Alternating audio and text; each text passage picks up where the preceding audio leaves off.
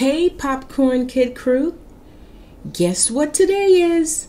Today is Taco Tuesday. And guess what? We have a fun story that we're going to read today. Have you ever heard the story called The Boy Who Cried Wolf? First of all, I bet you're wondering, what does that mean, the boy who cried wolf?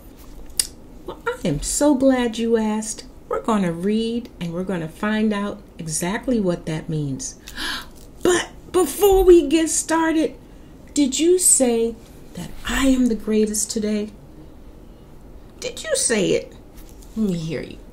Let Miss V hear you say, I am the greatest. Did you say it? I believe you said it. You guys, we are doing so much together. We're meeting new friends. We're talking to each other. And the Popcorn Kid crew is really growing. Thank you so much for everyone, for all of your kind comments. And thank you for sharing with others. I'm so happy to be a part of your family. And thank you for sharing the stories with your kids. And kids, guess what? Even adults are enjoying our stories.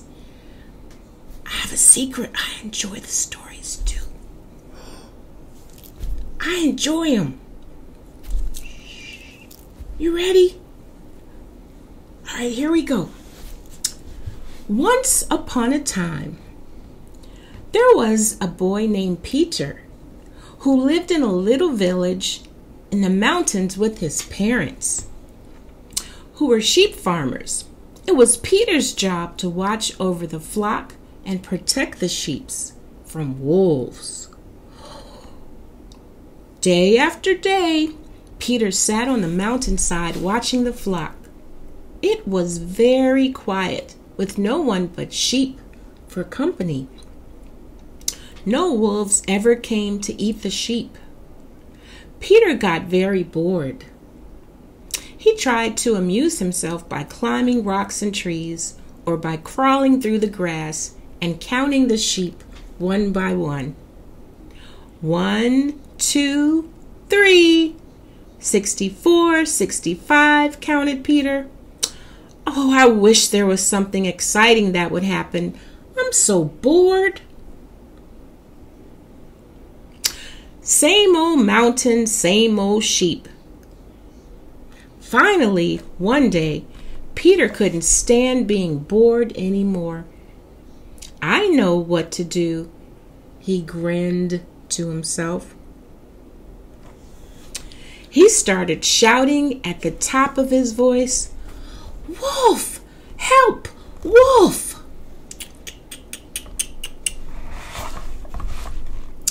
Down in the village, a man heard Peter's cries. "Quick!" he shouted to some of the other men. "We need to go and help Peter. There's a big wolf attacking the sheep." The villagers grabbed their axes, their forks and shovels and brooms, and ran up the mountain to where Peter was shepherding this flock. When they got there, puffing and panting, all was quiet, and the sheep were gracefully grazing the grass. "Where's the wolf?" one of the villagers cried. Peter roared with laughter. "There's no wolf. I was just playing." The men were very, very angry with Peter. "You mustn't cry wolf when there isn't one," they said. That night, Peter got a telling off from his mother and was sent to bed without any supper. A telling off means she fussed him, and she should have. What he did wasn't nice. It wasn't nice of him. For a while after this, Peter managed to behave himself. He climbed the mountainside with the sheep every day and watched over them quietly. The villagers soon forgot about his trick, and then one day, Peter got really bored again. He had already run up and down the rocks, climbed 3 trees, and counted the sheep 10 times. What can I do now? Same old mountain, same old sheep. He groaned to himself. With a sigh, he slumped to the ground. As he was sitting there, an idea popped into his head. He picked up some sticks lying nearby and started banging them hard together. Then, at the top of his voice, he shouted, "Wolf! Help! Wolf! Please hurry! There's a big wolf eating the sheep!" Down in the village, a crowd of people started gathering when they heard the loud banging and shouting coming from the mountainside. "What's all that noise?" someone cried. "It's Peter." "He's in trouble," shouted someone else. "Quick! There must be a wolf on the prowl." Once again, the villagers grabbed their forks, shovels, and brooms. They ran up to the mountain to chase away the wolf and save poor Peter and his sheep. And once again, when they got there, puffing and out of breath, all was quiet and the sheep were grazing peacefully. "Peter, what's happened?" shouted one of the men angrily. "There is no wolf," laughed Peter. "I was only playing." "You shouldn't make jokes like that," said another man. "It's not good to lie." The villagers marched back down the mountain towards the village. That night, Peter got an even bigger telling off from his mother and once again had to go to bed without any supper. Look at everybody coming to rescue Peter. And he's sitting down laughing. Boy,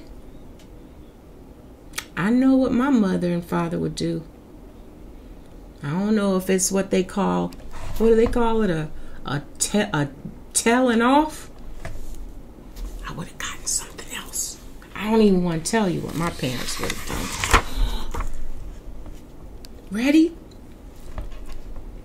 For a few days, the villagers went around moaning about Peter and his tricks.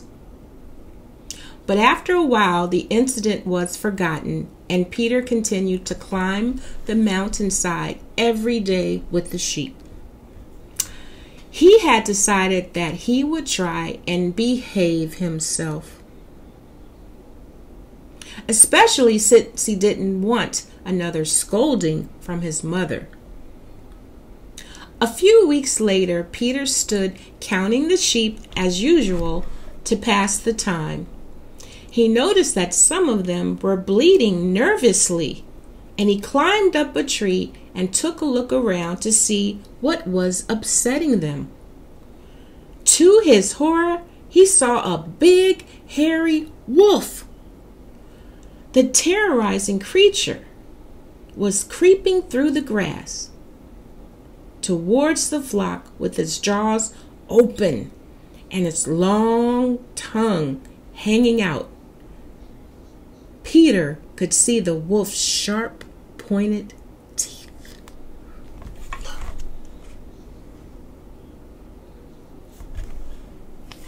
He is really terrifying. Oh my gosh. He's going to terrorize all the sheep. What do you think's going to happen, guys? Let's keep reading so we can find out.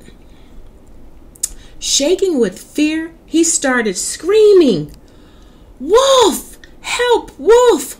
Please hurry! There's a big wolf about to eat the sheep."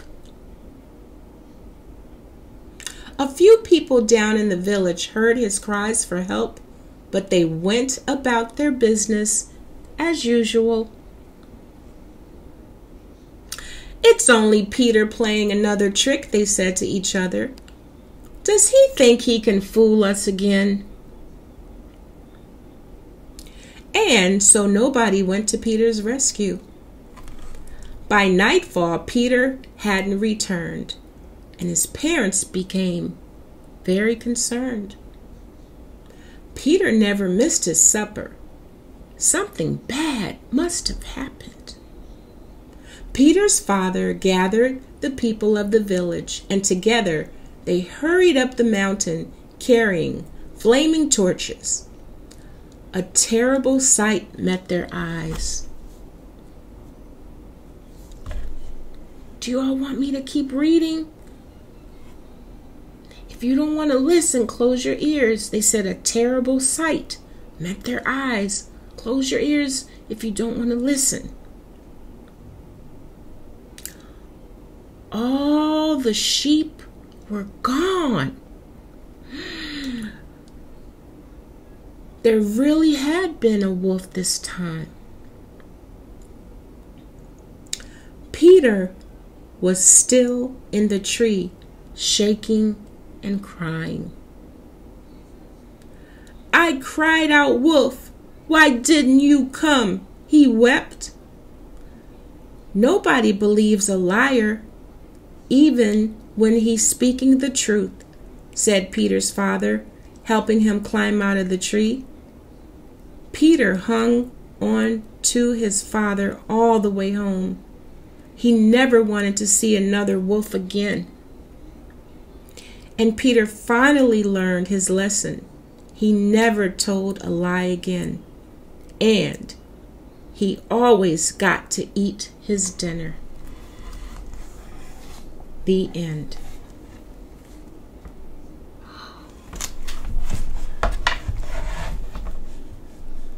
You all, I don't know what to say about this story. I feel so bad about the sheep and that terrible wolf. The boy who cried wolf. Do you understand what that means now? He lied about the wolf a few times, and then when it really happened, nobody believed him. So you guys, it's not good to lie. We always have to tell the truth. And we always have to make sure when we're uncomfortable about something happening, we have to let somebody know that we're uncomfortable. But telling a lie is not good. Did you like this story, you guys? Did this story teach us something, guys? I hope so.